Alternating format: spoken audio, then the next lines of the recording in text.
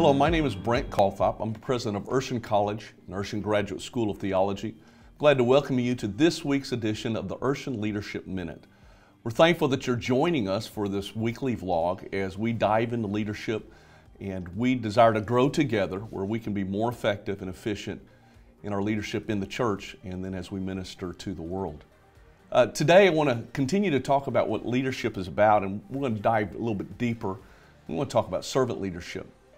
When we see the importance of leadership in the scriptures, Numbers 27 talks about this conversation with Moses and God, where it says, "Let the Lord, the God of the spirits of all flesh, set a man over the congregation, who may go out before them and go in before them, who may lead them and bring them in. That the congregation of the Lord may not be like sheep which have no shepherd."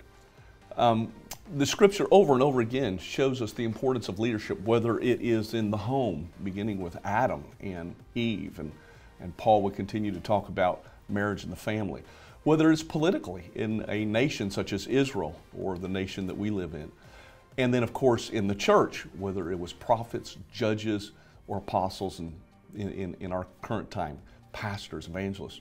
There's always been this need and design for leadership to make sure that we are not like sheep that have no shepherd or any under shepherd. In the world, when they begin to talk about leadership and really begin to study it from maybe an academic sense, over 200 definitions of leadership were found between 1990 and 1900, just in 90 years of research, the data. And definitions that talked about the traits of leadership, so, sort of the great man theories, or the age-old question, are leaders born or leaders made? Definitions that talked about the skills of leadership, maybe the technical skills that you had to have, or the styles of leadership, the behavior that a leader exhibited. And what we came to understand is that there is really no one definition of leadership out there. We settled on a definition by a man named Nordhaus that says, leadership is a process whereby an individual influences a group of individuals to achieve a common goal. Just a basic definition of leadership. But even then, we continue to hear about other styles of leadership, and one I want to talk to you about for the rest of our time today is servant leadership. In the 1970s, a man by the name of Greenleaf was intrigued by the idea of servant leadership because he had watched as leaders were known for exhibiting power and authority, and many times there were occasions where that was in an unhealthy manner, maybe an autocratic manner. And so he began to study how leaders could serve the constituents or the members of their organization, and as a result of that, the organization fulfill its purpose.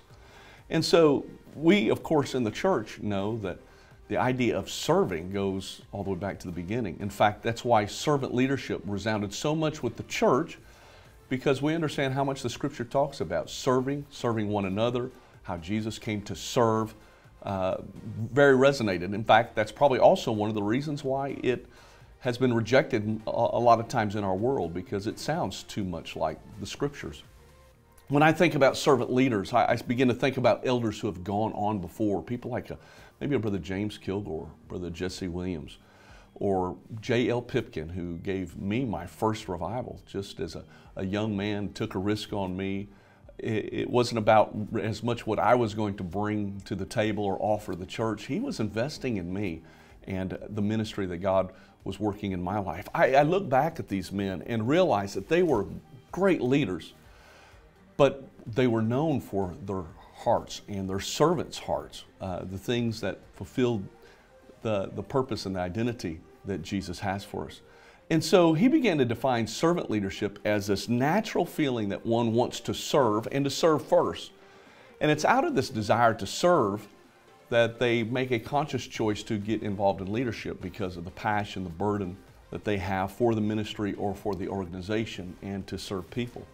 Some of the characteristics of servant leadership have to do with listening first, listening to constituents or those we are leading, having an empathy, trying to be in someone else's shoes, to see other people fulfill their purpose and the potential that they have, to be aware of what's going on in their lives.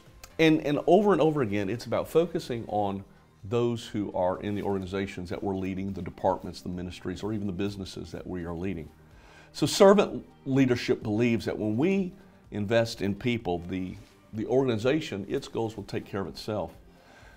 The only problem with servant leadership based on how our world defines it is that we as fallen humanity, we can be selfish a lot of times. And so when someone is serving us, many times we'll let them, and we will want to do them to serve us in our fulfillment of sometimes our selfish ambitions, what Paul talks about. And so I want to talk to you about even something deeper than servant leadership, and that's transformational leadership. Transformational leadership understands the importance of serving and being a servant, but yet it understands that there is a higher call, there's a higher purpose than even the desires of the individuals that we serve. And this is seeking first the kingdom of God.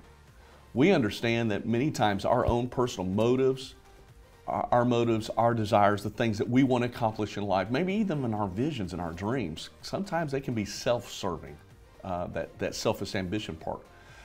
And God wants us to seek first the kingdom of God, His righteousness, to go for what He has designed for us. And so the Lord demonstrated this. Jesus, who we talk about, the suffering servant of Isaiah, came, and yet He would say, "Not my will, thy will be done," as He would seek first the kingdom of God.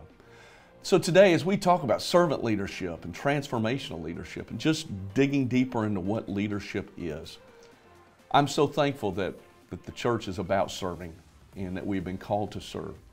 But I also don't want to forget, as a leader, that there is a higher call than just serving individuals, and that is serving the kingdom. It's serving God. That there's a higher morality, a higher ethic, and that's the Word of God and biblical principles. That in our leadership, we always have to serve first the Lord.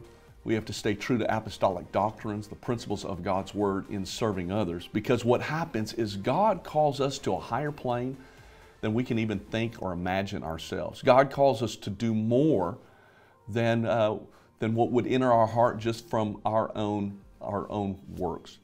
And so today, as we go to serve, let's serve one another, let's serve the Lord, and above all, let's seek first the kingdom of God and make sure as we lead others that we find the objectives and the principles of God's Word as what guides us and directs us and leads in our decision making. Thank you for joining us today for the Urshan Leadership Minute. We hope you enjoyed this session. We hope you'll join us next week as we continue our dive into leadership and its practical applications in our personal lives and in the life of the church. Please invite somebody, encourage somebody to join you, and let's all grow together here at Urshan as we study organizational leadership.